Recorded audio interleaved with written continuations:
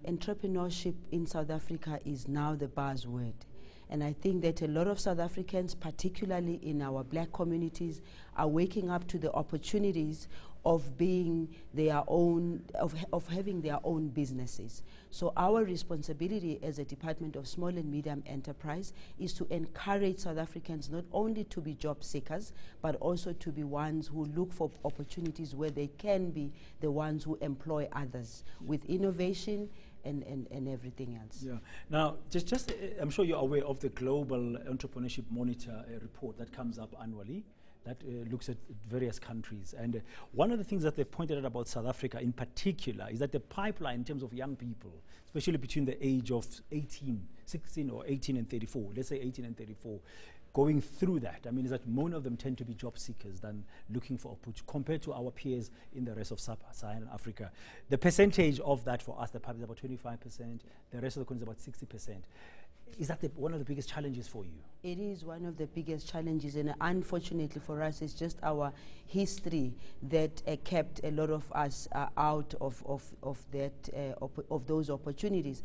As a result, even parents are not encouraging their children to go that route because they always talk about a secure something secure. So our responsibility now is to really encourage young people to look at opportunities that present themselves. Hence, we are hosting as South Africa this Global Entrepreneurship Week. We are hoping that this week will further strengthen our position of saying that there are opportunities for young people, but also it's an opportunity for South Africans to share with other people from the world. As you rightfully say, that if we look at entrepreneurship in the African continent and the world, we are way behind as South Africa, but we will get there. The other one, besides that old age of growing up, you know, you grow up, you must get education and get a job.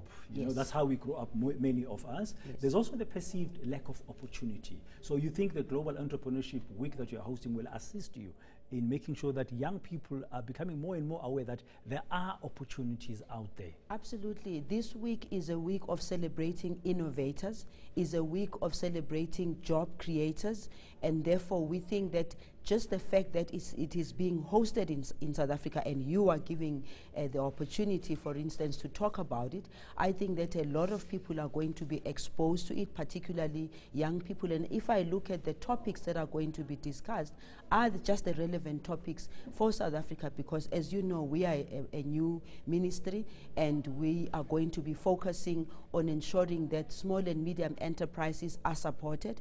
We create a conducive environment for them, but also make sure that from a legislation and regulatory environment, we change that so that it can be conducive for them. One of the criticisms that we've seen of government in the past few years is that, yes, you've got these good policies in place, yes, you have these various ministries, but somehow we don't get the sense of an integrated approach.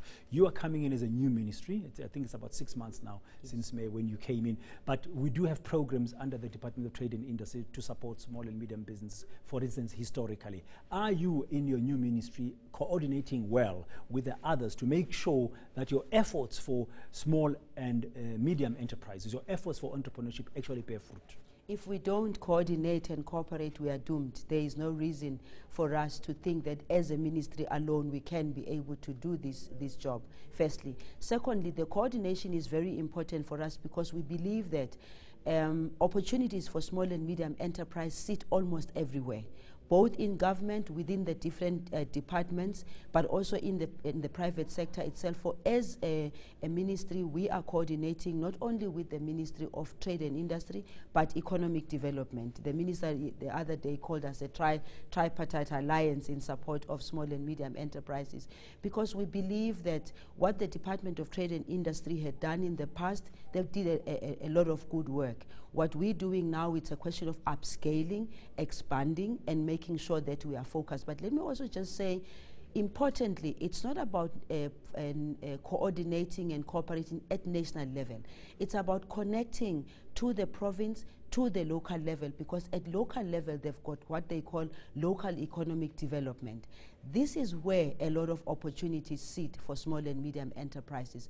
And therefore, when we look at this, they talk about creating of an ecosystem We need to do exactly that for South Africa. Okay, very briefly, Minister. I mean, you've only been in your job for 6 months now. You've got a 5-year term. Well, barring any reshuffles, if they happen in future, we know these things are possible.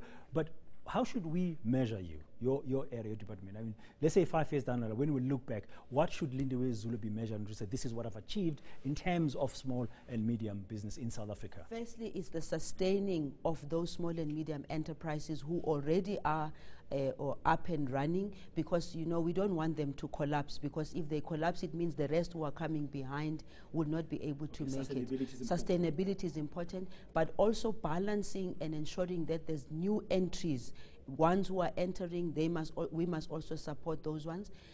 Thirdly, we must make sure that the legislation and regulation, where it has problems, because it's not to say that the legislation and regulations are bad, it's just that in some areas they need to be changed. We need to change that. But most important, most of all, is about how much we have encouraged South Africans to look at the opportunities of small and medium enterprises as also an area, a career path. And I think that 5 years down the line, if we've managed to do that, then we would have done a good job. Just creating a very good base from where people can function.